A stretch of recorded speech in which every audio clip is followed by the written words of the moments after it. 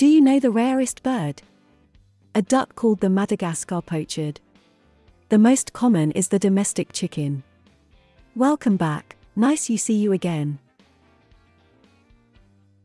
The red-fronted macaw, Aore rubrogenys, is a parrot endemic to a small semi-desert mountainous area of Bolivia. It is a critically endangered species. It has been successfully bred in captivity, and is available, if not common, as a pet.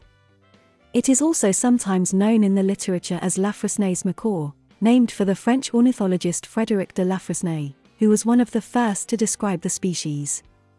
It is mostly green, and has a red forehead, a red patch over the ears and bright red to orange-edged underwing coverts.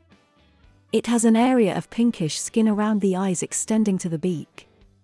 It has red at the bend of wings and blue primary wing feathers. Most macaws nest in holes in large trees, however here there are no very large trees in its range, so it nests in vertical fissures in cliff faces. The bird has been captured for the pet trade in the past and killed by local farmers because it raids their crops. Thank you for sparing your valuable time for these wonderful friends. God bless. Please come back soon. Bye.